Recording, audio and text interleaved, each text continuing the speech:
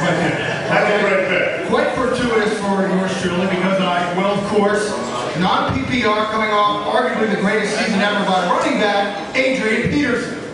No-brainer selection. In a different draft, I think conventional wisdom says he goes #1 overall. No question. He rushed for almost 2,100 yards last year, having 6 yards a carry, and he's already talking about rushing for 25. The benchmark this year for 2,500 yards. Maureen shook his head at me when I said conventional wisdom says Adrian Peterson is going #1 overall. Ladies and gentlemen, the man responsible for Move On, Steve Phillips.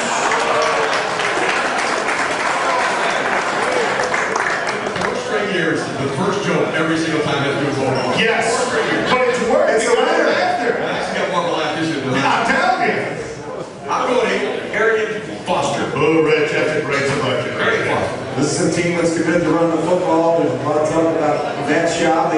Whether they trust him to throw the ball 35 to 40 times a game, but love Harriet Foster, average over 4 yards a carry, almost 1,500 yards on the ground last year for the Texans. I really like him a lot this year, especially because he keeps saying about his own personal goals and how he wants to get more receiving yards and all that. Doesn't matter in this league. He's definitely going to be finding the end zone a lot. So I'm really jealous, Steve. If you'd like to make a trade, I will trade you. You let me know who you want next, and I'll pick him. Pilar, desperate to move out of that 12 spot. Pilar is not happy. She's letting everybody know that.